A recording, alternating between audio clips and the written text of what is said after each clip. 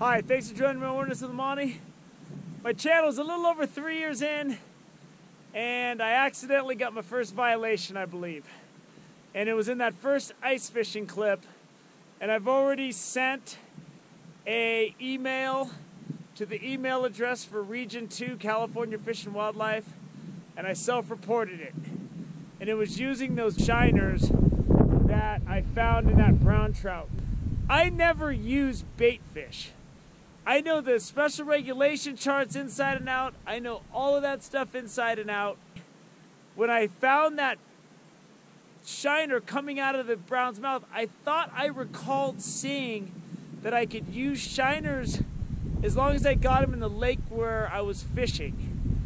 Unfortunately, the guide says that that is restricted to, man, it's starting to snow.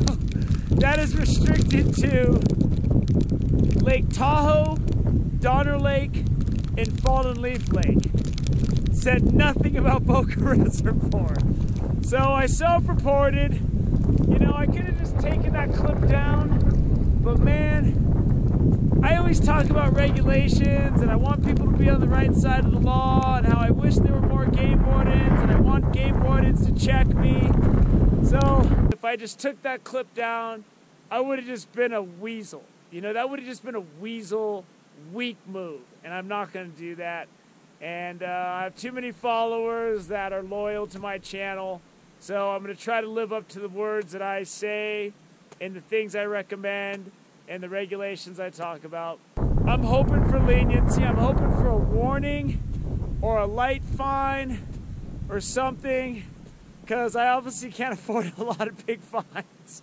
If you watch my channel, you know I barely scraped by with this. But it is what it is, and I did it. And I wanted to do this clip so that people that watch that video, if they have a similar experience, which I've never had that happen. So I don't know how common it is for brown trout to be coughing up shiners. But I wanted to make sure people knew why the clip is gone. And I want you guys to know that I did self-report, and I'm still waiting to hear back from Fish and Wildlife. You know, the one game warden's probably got a stack of cases, so my one I'm an idiot email is probably under a bunch, so I'm assuming they'll get to it eventually. I gave him my email address, my home address for mailing, my phone number, and my full name, and told him I had just got the non-resident fishing license on the 1st. That clip's down, don't worry. I got this clip for Davis today, where I did some ice fishing, and I put up a clip on Wilderness with Monty Patreon, fishing Boca, where I tried several things, got some nice fishing in, and I'm going to be fishing this next week. It looks like it's going to be clear, so we're going to try some other stuff. So I hope a lot of you guys don't feel like you're let down. You know, I make mistakes. I haven't used shiners like that since I could buy them at Wild Sports in the 90s in Sacramento, and I used them in Folsom Lake.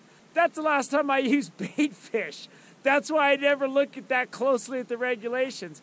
I skimmed through the whole thing, but obviously I didn't skim hard enough. So there's going to be a lot more ice fishing. Don't worry. Those of you that saw the clip, I hope you enjoyed it. Thank you for joining me on Wilderness with Monty. Until next time.